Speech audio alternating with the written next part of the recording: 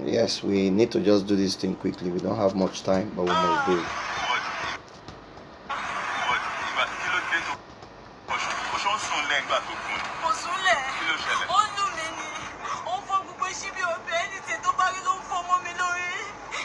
This is the second time this is happening in quick succession.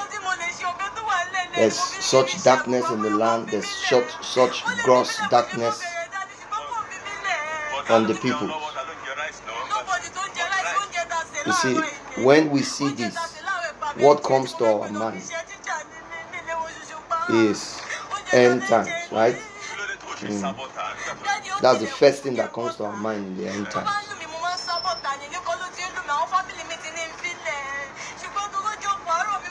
That means there are challenges on the family mountains. Families are under attack. You see, that's a product of, wow, it's become evident for all to see.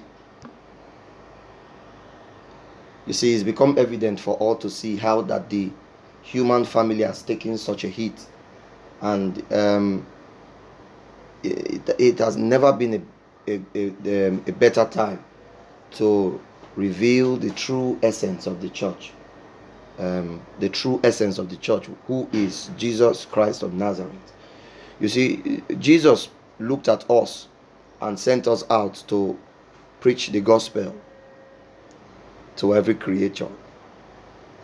We are sent here to give a clear witness to Jesus, the light of the world. I want to remind us, I want to use this medium to place a call to the Church of Jesus Christ without any attempt to sound confrontational.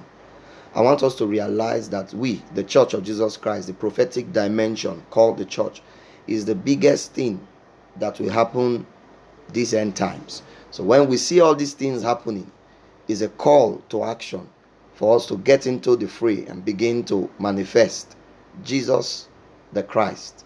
You see, it is important for us to realize that Jesus is the light of the world. In other words, Jesus aptly said that so long as he is in the world, he is the light of the world. That's John chapter 9 verse 5. It means his presence in the world is meant to determine the conduct of men.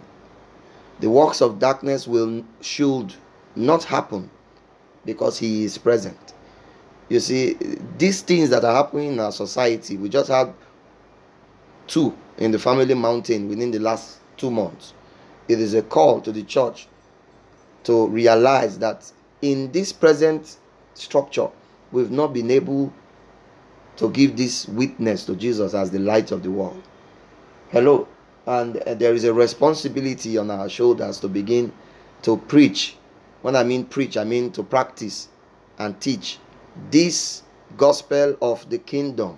It's very important that we embrace this prophetic responsibility, because there's little or much or nothing that will happen to the world if we don't effect this prophetic expectation that God has for the world through the ministry of Jesus in the church. The Bible says that in Isaiah chapter 2 verse 3, that in the last days it shall come to pass in the latter days that the mountain of the Lord's house shall be established at the tops of the mountains. It says all nations shall flow into it. They will say, come ye, teach us your ways that we may walk in it. The Bible went on to say that out of Zion shall go forth the law, and the judgment shall come out of Jerusalem. See, we must begin to wake up to this prophetic responsibility to begin to disciple the nations in the discipline of Christ. And a nation has to do with systems and institutions, and the family system is one of them. There is dissolution, the rest in the church. We must begin to pull down our present selfish structures and begin to reach out of our trenches. We must begin to reach out with revelation after revelation, programs after programs, institutions after institution, to ensure that we can salvage something out of the earth. You see, the earth in its present state has not much longer to hold on, and God is waiting for us. We don't have much to do but to depend on the Holy Spirit, because Jesus has planned that saviors will rise up upon Mount Zion, saviors that will reign on the mountains of Esau. There is some kingdom out there to make for our God. And that's why he has put us there. That's why he has given us this anointing of the Holy Spirit. That's why he has given us this gift. This that is happening in the world is a challenge for us to put on Christ and begin to bring Christ to the free. Be inspired, people. God bless you.